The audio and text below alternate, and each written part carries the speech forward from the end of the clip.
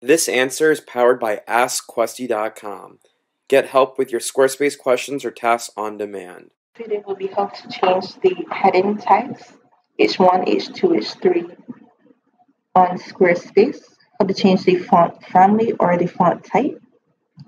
So here we have where it says Bryce York, an H2 tag. So we're going to change that to, well, it's already changed here to unique font times New Roman.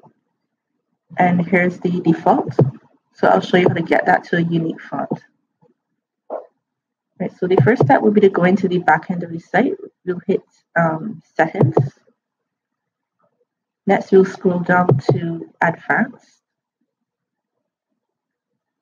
And the next step will be to go into code injection.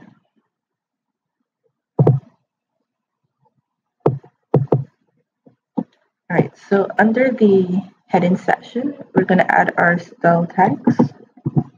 This is for manipulating the CSS.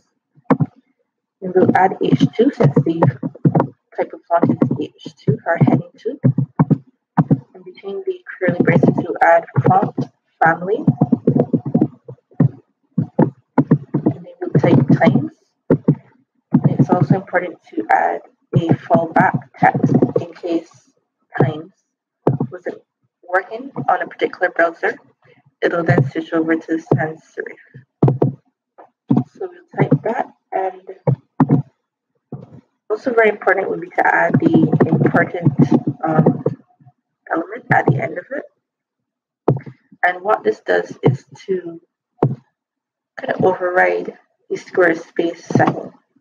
So if this is missing, it simply won't work. So it's very important to add the exclamation mark important at the end. So once you save that, right, then we see our H2 tag being updated. And you can also add like H1, comma, space, H2, comma, space, H3. And this will update all H1, H2, H3 to the same times font and as a fallback sans serif. So that's pretty much it. Was this helpful? Ask a Squarespace question now. AskQuesty.com.